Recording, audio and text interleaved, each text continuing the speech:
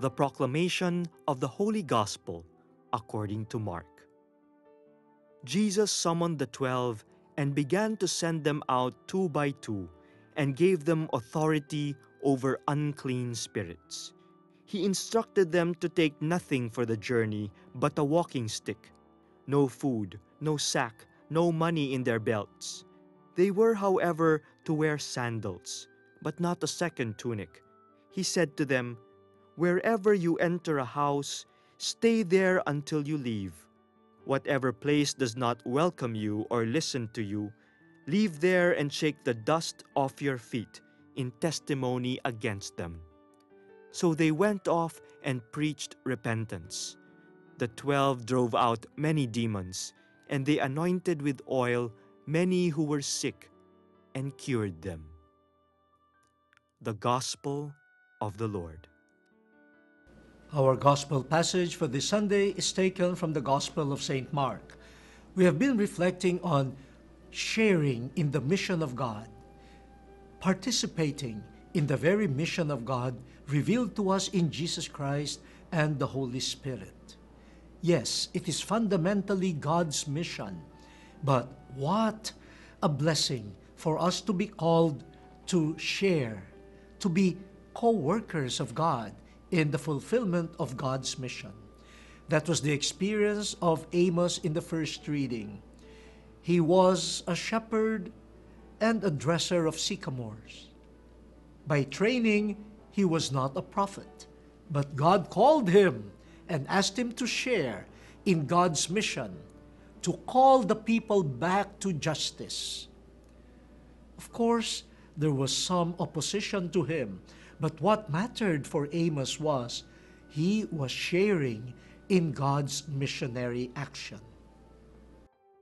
In the second reading, St. Paul reminds us in his letter to the Ephesians that God has a mission of reconciling heaven and earth in Jesus Christ, in offering redemption, peace, reconciliation. And God invites us to be part of that mission. But first, God equips us with blessing, with grace, with the calling, with the Word of God, and with the Spirit, equipping us so that we can be God's co-workers in the fulfillment of God's mission. And what is expected of us, according to St. Paul, is a witness of life, holiness, a blameless life that will make people recognize that we are working for God. And through us, hopefully, people may turn to God and praise God's glory. So not just work, not just activity, but the quality of life that will remind people of God. Now the Gospel. Jesus, the one sent by the Father, sends the 12. Already here, during his public ministry, and not after the resurrection, he sends them two by two. And the thing that strikes us all the more is Jesus shares with his disciples, whom he knew very well. They were slow in learning. They were also quite little in faith. Some of them were not good listeners. Some were quick to judge.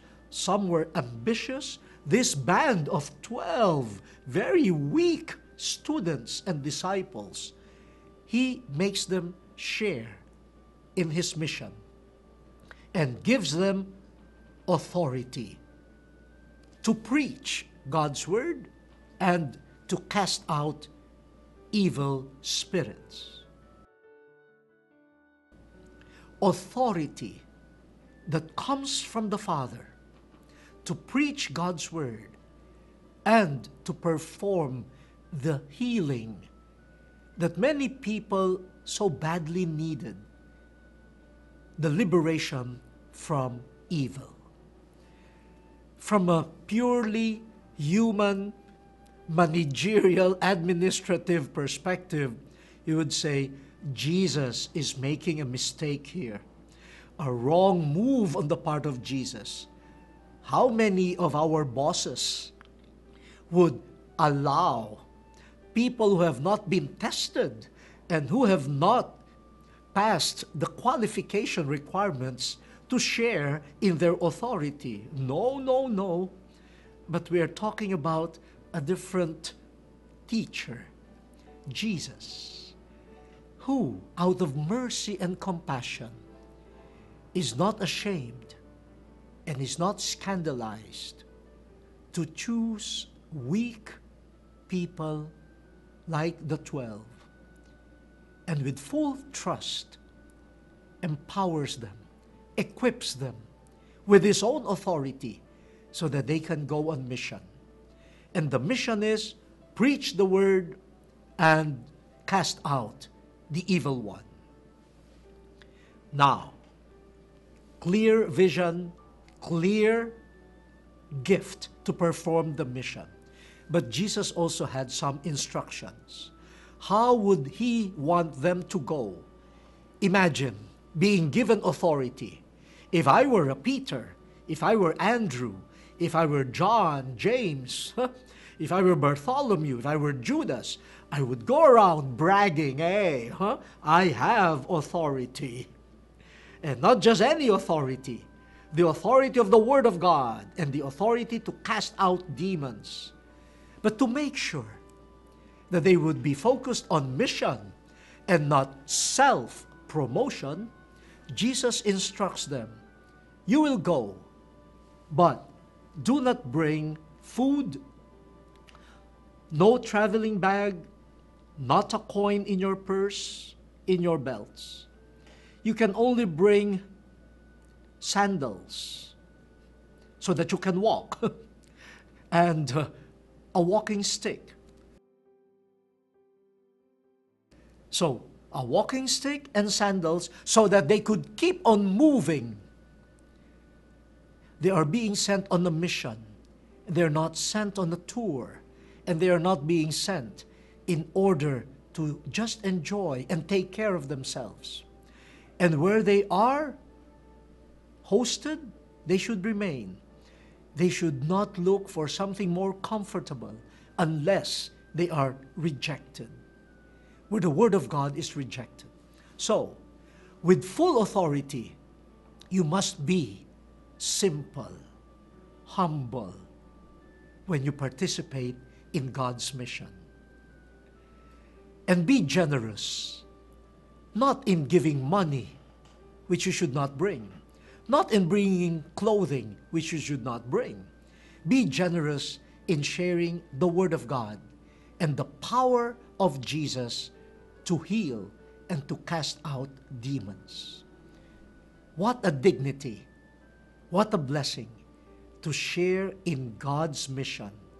But make sure, let us make sure that we do not stifle the power of that mission by being proud and self-centered. Let the power of Jesus' word and the power of Jesus to cast out demons shine forth by being simple, humble missionaries and co-workers of Jesus. I remember when I did volunteer work for the Missionaries of Charity in their home for the homeless and the dying in Washington, D.C. Now, the first time I was asked to accompany a dying person was HIV positive. I was thinking of tools that I needed in order to accompany him. Like maybe I needed to light a candle. Maybe I needed some background music. Maybe I needed this or that. No, actually I was confused. I did not know how to perform my mission.